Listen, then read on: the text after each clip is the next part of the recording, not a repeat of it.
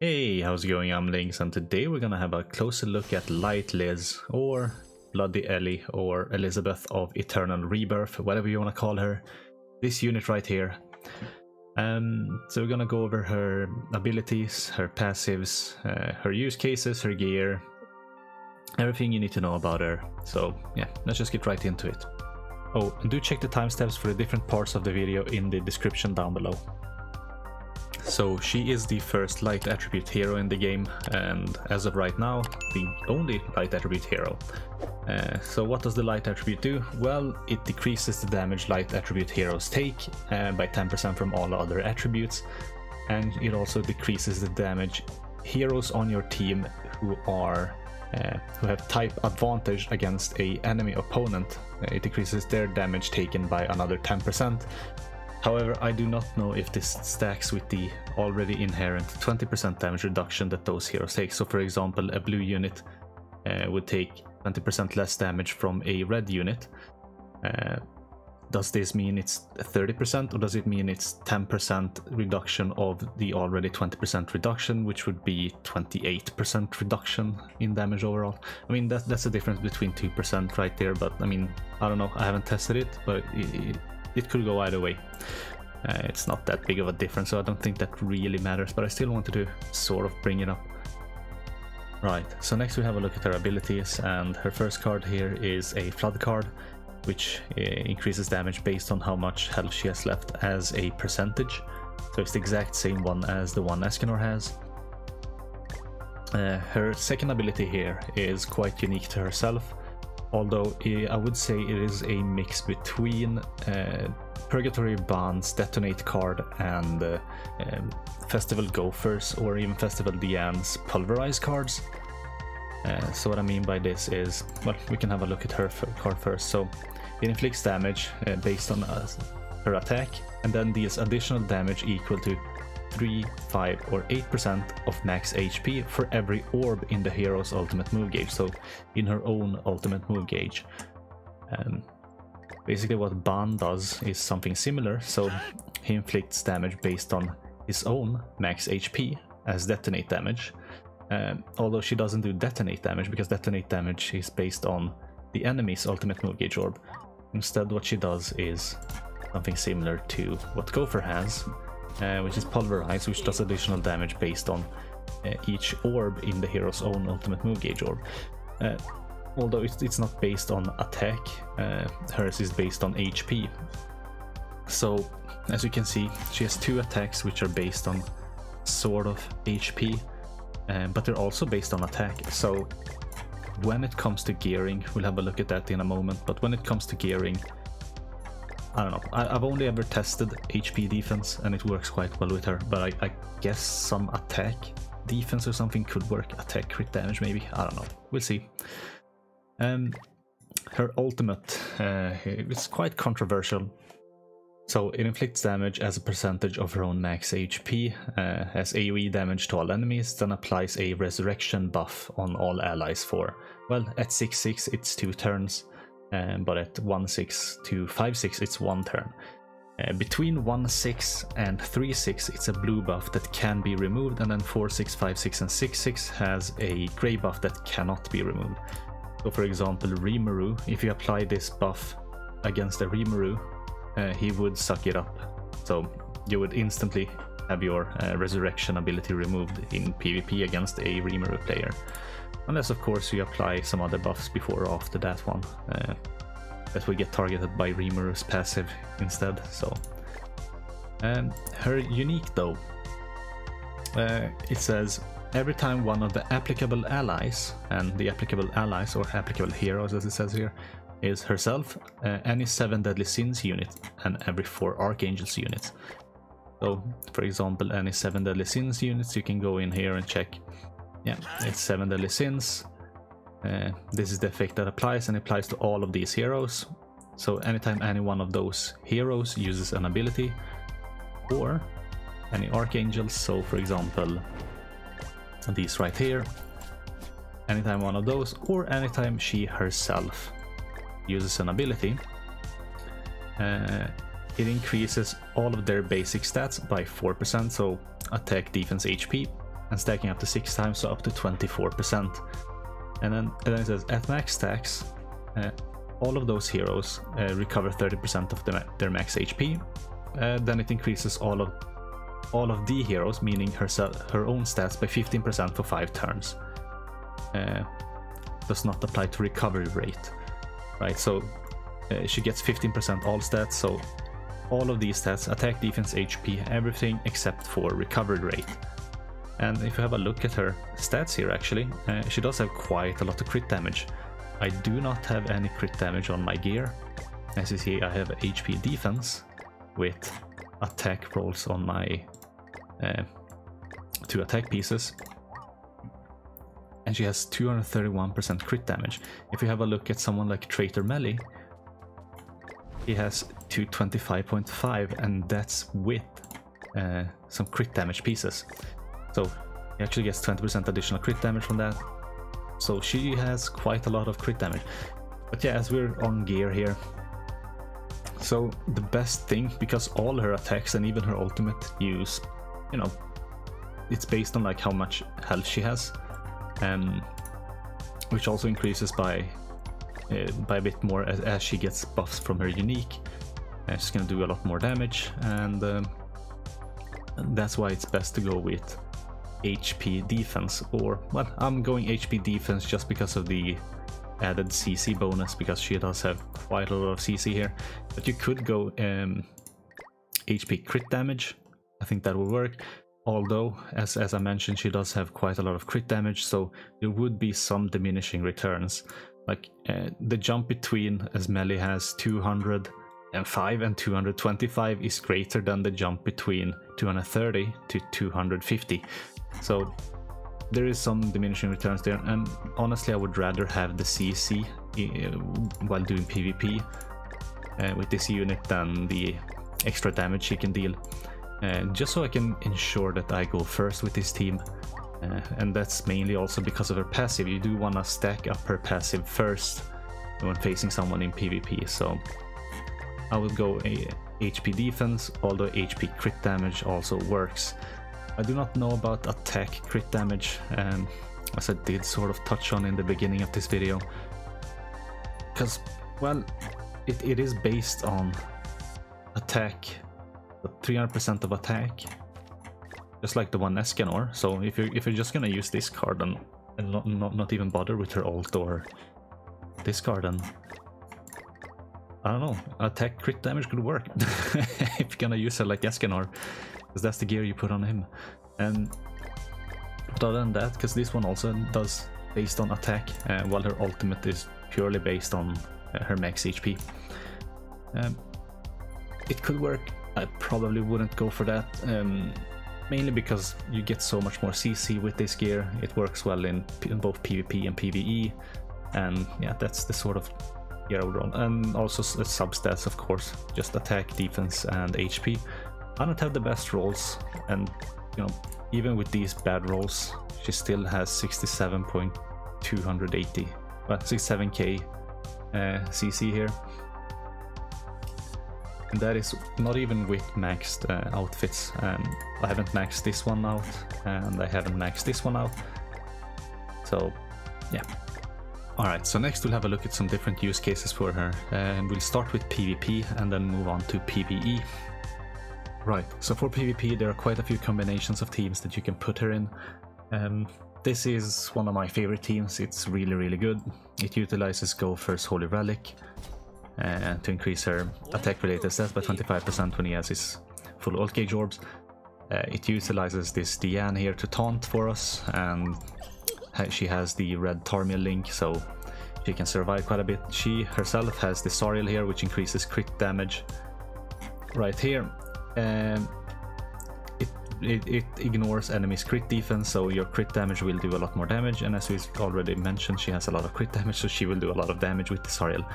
Unfortunately, I don't have HP defense gear for my Sariel, and I only have this gear for him, which is attack crit, so she only really benefits just a little bit from attack there, I guess, and not at all from HP, which you can get from HP defense gear, and she would get 10% of Sariel's base HP, I guess.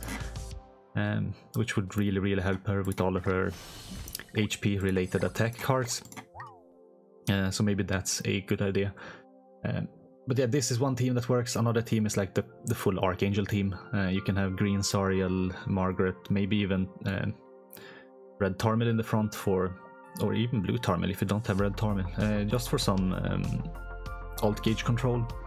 I do believe the red Tarmil with his Holy Relic is better for that, for like stopping alt rush teams and stuff like that. But yeah, we'll just give this team a go and you will see why I like it. Because of her passive, you do kind of need to stall, and having Diane here really helps with that. Like, you don't need Gopher here, you can run someone else like Traitor Melee, and then you can have Green Merlin in the back and just go for an alt rush team or something. That works really well as well. But here we'll just give it a go and see how it goes. Maybe we'll get our ass handed to, to us, but we'll just have a look. So we're up against an Archangel's team, and this is really good because now you see the other side of this team, that you can use like the most commonly used teams for Goddess Liz here. But we'll go ahead and start building up these two characters. We're not gonna touch her cards because she hasn't built up her passive stacks yet, and she gets one stack of her passive up every time one of my units uses a card. And at 6 stacks she gets an additional 15% all stack increase herself, and at that point that's when we're gonna attack. Now there are 2 ways to do that. Now you can either use 3 cards turn 1, then 3 cards turn 2, then she will get 1 stack. But that means that you will only benefit from her passive for 4 full turns instead of 5 turns. If instead you use 2 cards this turn, so you use 3 cards turn 1, then you use 2 cards turn 2, and then 1 card the very following turn, and you get her, then you can utilize 2 full attacks and then also 5 additional turns, or 4 additional turns after that with her full passive stack going. Seeing this, I'm actually gonna use 2 cards here, because I need to remove his ult here. So I'm actually gonna do that. And the other way could be better, because it would allow me to heal 30%, which would max heal my units if I'd use 3 cards. The downside is I don't have any ult control here, so I actually need to remove his ult. And I'm gonna go ahead and do that in case he gets some mergers. Hope he doesn't get a merger with the... well, he won't because of that card over there, but that's good. Gopher did take a beating. If we get a Gopher card, I could go for a Gopher card to get his passive up and then do 1 or 2 attacks with Liz here. That's quite nice. I could go for a Diane taunt and then 2 Liz single target attacks. That should potentially kill the Sariel there, and then we'll see. Now his Liz is fully passive up, so her health should be quite a bit, and as you can see on the ground here, that indicates that her passive is up. Mine doesn't have that. But if we look at my stats here, I got 5 passive stacks, 21k attack, 314k HP left. If I go ahead and do this, that's gonna merge Gophers. She will get 5 stacks, then an additional 15%, and then as you can see 26k attack there. I'm gonna attack twice. Oh, the bot played for me. But that's totally fine. Oh, perhaps I should have used this card, but you know what, that's totally fine. I can probably survive that attack. I guess I was explaining too much. I should have used this card, but that's totally fine. We'll see if I survive. So he's buffing up, taunting up, and then using his ult. Smart man. Gopher died. The other 2 units survived. And we didn't get our DN ult here. That's a shame. It could have merged, but it didn't. Now we can get our Liz ult. I'm actually gonna go ahead and do this. We'll just see how much damage I can deal. So I'm gonna give myself an additional 10% HP, or max HP. And then we're gonna use this, which is based on max HP. And we'll see how much damage that does. Now it doesn't have the Gopher buff. With full passive stacks of her and Gopher buffs, she can hit 1 million damage easily. She didn't there, but she should heal back quite a bit. The full actually. Right, so now we have her ult, and you'll get to see that. It's a 6-6 ult, so don't expect most people to actually have her 6-6. Which is gonna give us a resurrection, which when any of our allies dies, for 2 turns they will revive with 50% health, which is quite nice. We can go ahead and taunt up. We will actually attack and then remove, just in case Liz's ult actually kills the Margaret, which I don't know if it will. It is a 6-6 ult, but it's not the most strongest. Like if it had Gopher buff, she would have killed. But here we just killed there. Alright. And we get our Diana ult. This is quite a lengthy match. I'll probably have to cut this down. Right, so we still have our Ban buff there, so we can still heal. We do have a Liz buff for another 3 turns, it should be. But it's actually getting his Liz ult there. Hopefully I can get 1 Diane card now, so I can remove his ult.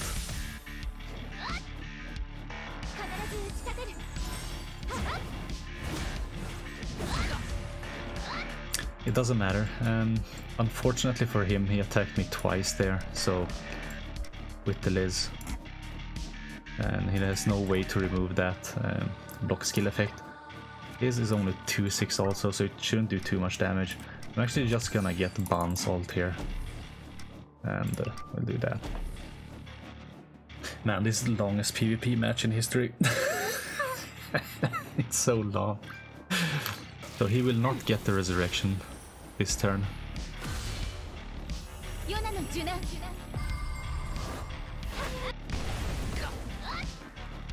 Because his skills are blocked. Yay for red Tarmiel. And this is actually the last turn with our passive. So I will actually target that like that, go like this, and we will do a single target attack. So hopefully, oh, they aren't buffed. Maybe I should have attacked the Soriel first, just because he's buffed, but he's still gonna die anyway. And the Tarmiel takes quite a bit of damage. Perhaps if I'd used that first. Yeah, perhaps if I'd used like the AoE and the single target first from Liz there, the Tarmiel also would have died, but yeah, that's gonna be the best bet. Do the Diana attacks on this attack. And we go like that, just to maximize damage. So she does pulverize. Oh yeah, she's dead. And that should be that for the match. A good game, dude.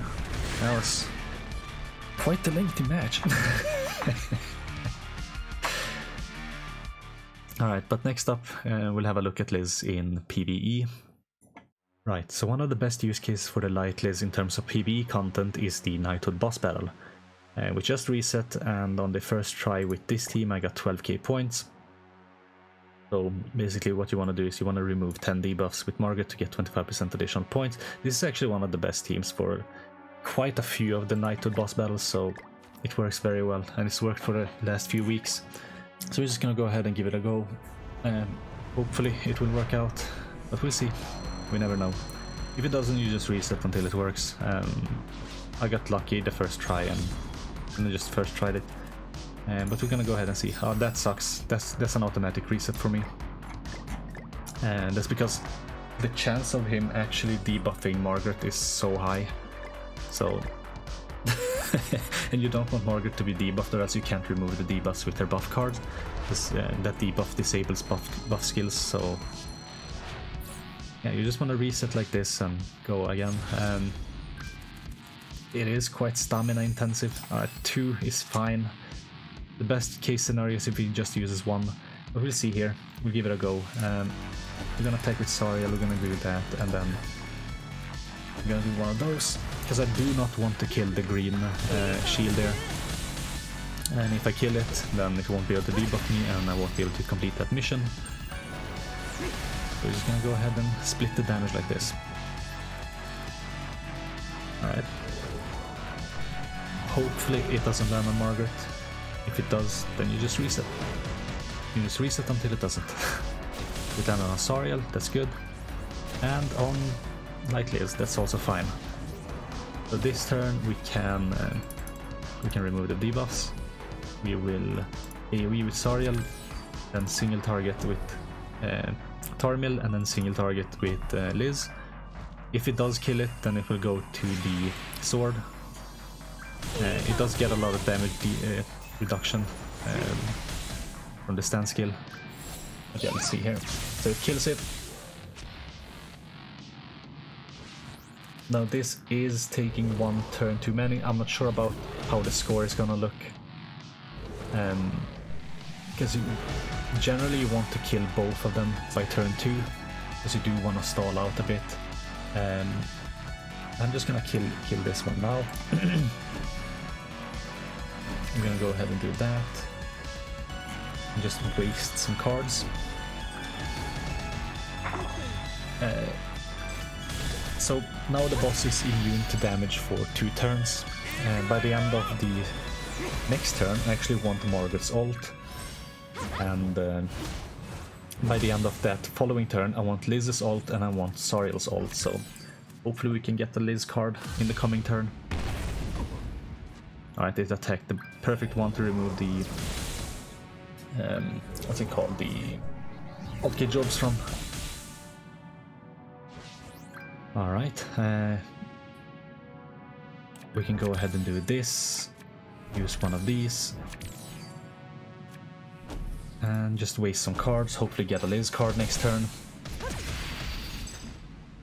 And then we'll just, I mean, we'll see, it's a crapshoot how much score you actually get in the end, but because you can't stall too long, and you can't, you know, speed it up too fast.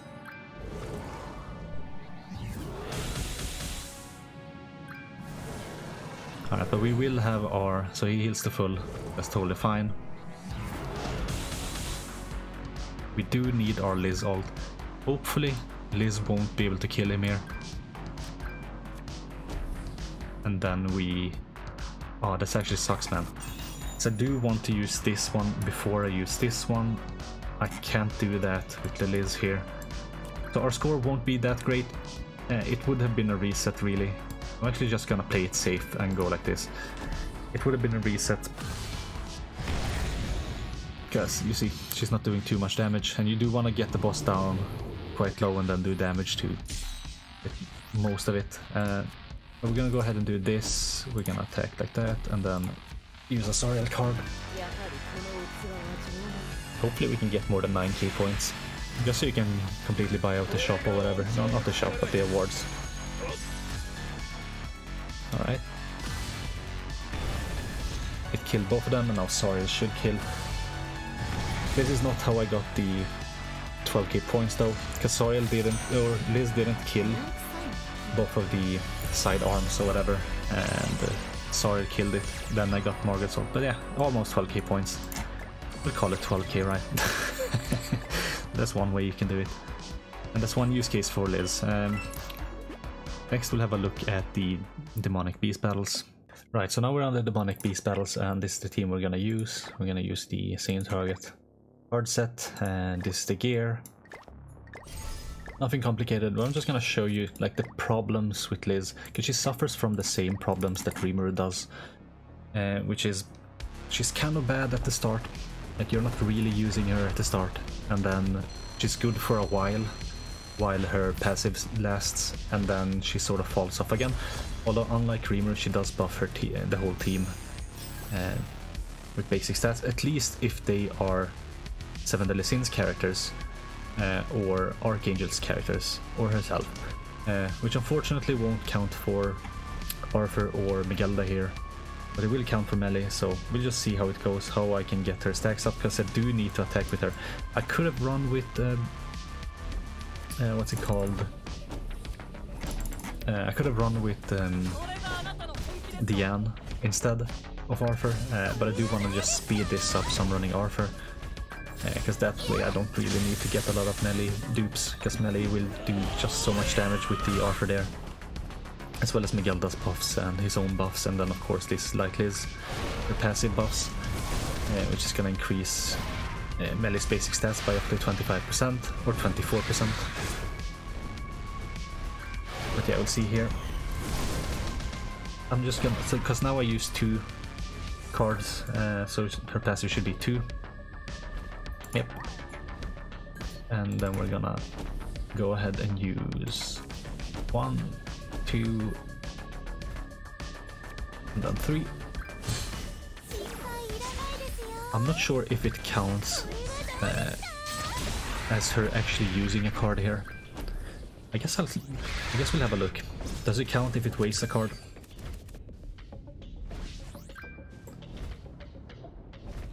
And it did not count. That's good to know. Alright, so now we can actually... we can just one-shot this phase with melee there. Or actually attack with Liz and then one-shot with melee. And then I'll just buff and move a card, whatever. I do believe melee should one-shot. Yeah. And then we just buff up here just to give melee on more buff. As if he needed any more. Right, but now Liz should have 4 stacks. She has her ult, the ult will count. And we're actually gonna use it here. Because I'm not sure if it will do any damage on the final phase. We'll get her max passive stack there. Actually, we'll see if it does. So, we'll use these cards and just waste a bunch of cards.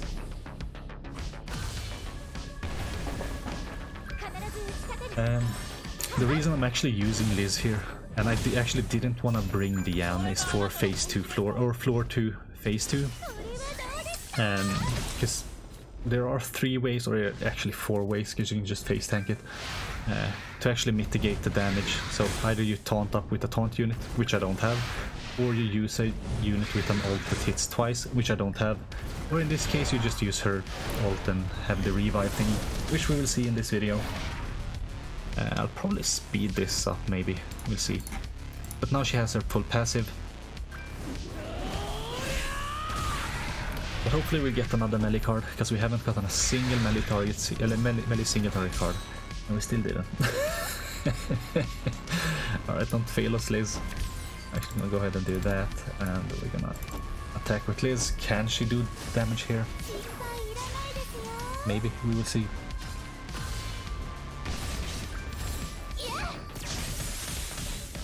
Very, very little. At least with the bronze card. That one did a lot more. And that's good to know. I guess we'll see how much damage a silver card there does. I'm actually just gonna go ahead and do this, just to get Melis ult. Just so I don't screw myself on this boss. So I can kill him by next turn. Yeah, she does so little damage with the single target. The AoE actually surprised me. And this is with even single target skills doing extra damage.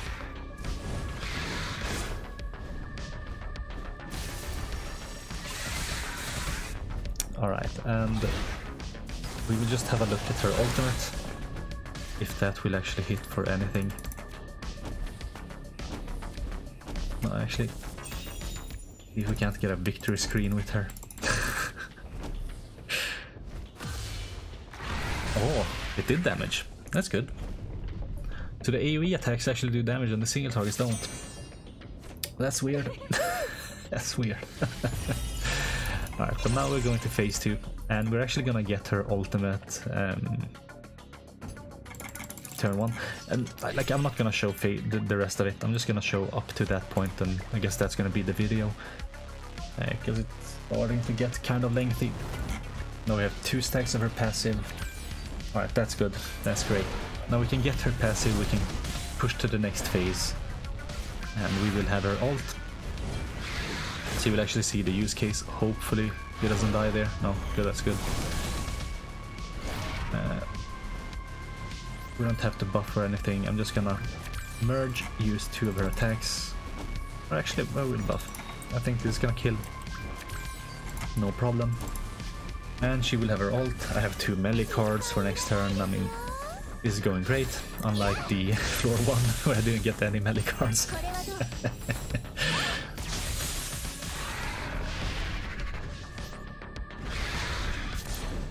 Okay, so here we have the boss. Like, he's gonna use that card there, and we're actually gonna disable it with the Arthur, because Arthur does have red Tarmil, so we're gonna disable the effect anyway. So even if we did have a taunt unit, it would have been disabled.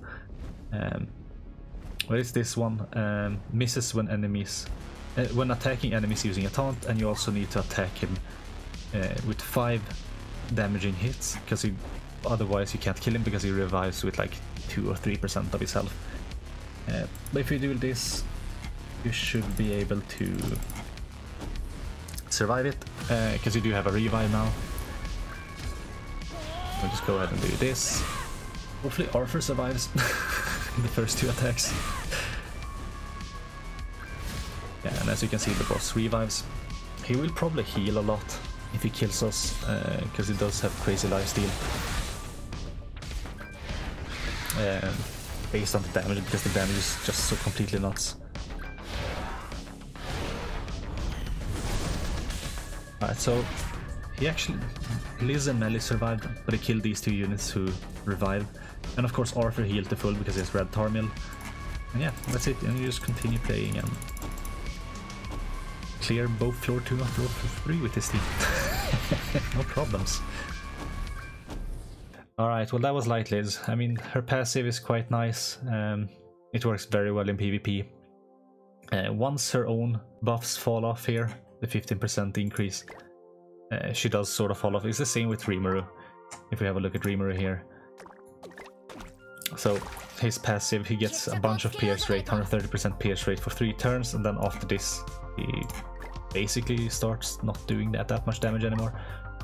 She's sort of the same way. It does last for 5 turns, so it's a little bit better. It works quite well on the bird boss. Not as well on the deer boss, because the deer boss is just a little bit slower. Sometimes you have to like stall out to get like the perfect cards, to get gold cards for the final phase on floor 3, for example, just so you can hit like the damage cap, because the boss revives and you don't want to hit within like the 20% mark. But yeah, that was Liz. She's quite a nice unit. Not the top tier unit, like not as good as or as broken as Dark Traitor Meliodas. He just works everywhere, man. He's so good in PvE, PvP, everything. Liz, she's doing okay, both in PvP, both in PvE, you know.